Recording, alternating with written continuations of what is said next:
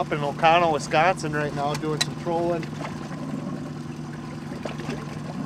Trolling out on Green Bay. Got our first pike on of the day. Nice little fish. Here we go. We're expecting to see a couple of these come in the boat. Kind of a mixed bag up here, really. We're going to see a couple pike, I'm sure, and a couple walleye. Maybe even an occasional brown trout. That'd be nice. But it's a good starter fish. Get it early. We've only been out for about 5 minutes and going here, so. Our first pike of the day out here. Caught it on this storm. Rainbow trout colored Thunderstick Junior deep. I'm sure we're going to see a lot more fish like this today, and hopefully a couple bigger ones and some walleyes and maybe even a brown trout. We'll see. We'll keep going though. First eye of the day.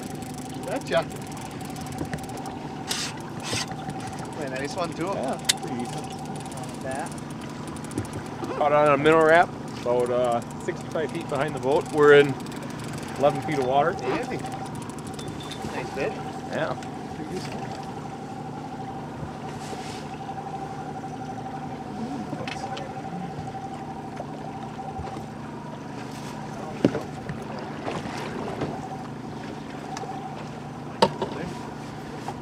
Nice little O-spawn walleye out here on Green Bay. Caught him on Minnow wrap. number 7 minnow wrap made by Rapala. This has been a good bait all year for us. We've done well out on Green Bay with this bait the past couple of years actually. This is the Fire Tiger pattern. Works really well. Pour it off. It's a good efficient way to cover a lot of water, especially on a big lake like Green Bay. Is using these offshore planer boards. And we're pulling crankbaits today. Sometimes we pull spinnerbaits come summertime, but yeah, another nice eyeball. He's actually in another one of our lines. Nice fish though. Another nice Green Bay walleye. Caught him on this flicker shad made by Berkeley. It's a golden black color. Nice Green Bay walleye. It's your average size fish out here. Hopefully going to be a lot more of these to come yet today and a couple bigger ones. I think we're starting to figure out a pattern. These fish are coming up after we make a turn on the inside boards. And as soon as that boat starts to speed up after that slowdown is when we're getting these fish. I think it's because the fish are a little less active today and they're just kind of following that crankbait. And when they see that crankbait getting away from them, it triggers a strike. So kind of like a snake pattern we're running right now, and starting to put it together, I think. Looks like a good one here, huh? Felt like a little bigger fish. Hopefully it's a little bigger female. Get the trolling motor down.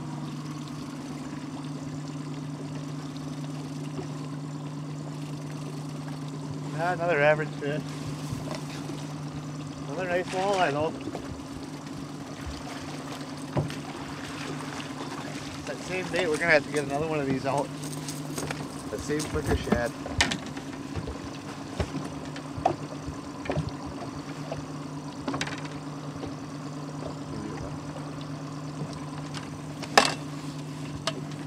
That's that same flicker shad. You can see he's just barely hooked. I think these fish are pretty tame right now. They're not biting really aggressively. It's just when we make that turn is when they seem to be biting it. So it's a nice fish. We'll get him back in the water.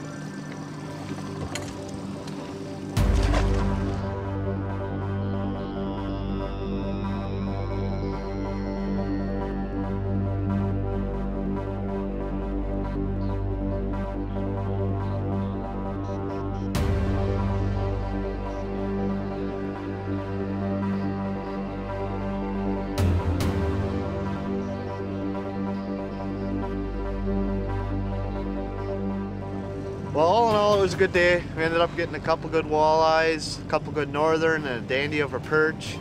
We've been fishing anywhere between, I would say, 6 to about 12 feet of water. It's early April right now. It's actually going to be April 1st tomorrow. It's actually March, I guess. And the weather didn't turn out quite like we planned, but it was a good day, and we plan on being back tomorrow. And we'll probably be up in the Fox River, I'm assuming, because it's supposed to get pretty windy, so we'll see you then.